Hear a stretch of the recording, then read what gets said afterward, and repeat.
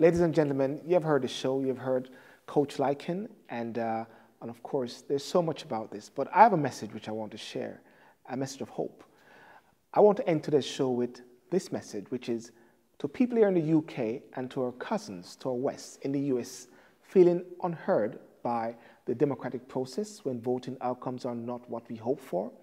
While no democratic system is entirely perfect, the fact that your vote contributed to making a decision on leadership and the outcome of your country, even if it was not what you wanted, that fact alone, that your vote counted, speaks to the fairness of that very democratic process. The majority always wins. There are countries out there where people are not afforded the same opportunity. I end today's episode with another Rebecca Sunday quote. Hope is in the embrace of the unknown.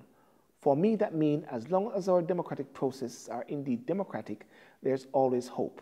Hope and opportunity. The opportunity to congregate and organize and affect actual change. The opportunity to take part and take up leadership roles and change the status quo.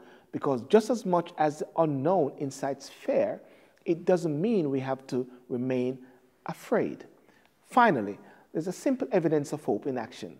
With so many students walking out of school and protesting, and they are not of voting age as yet, in 4 years' time, there will be a voting age. Take some comfort, but in the meantime, strategize and organize collectively.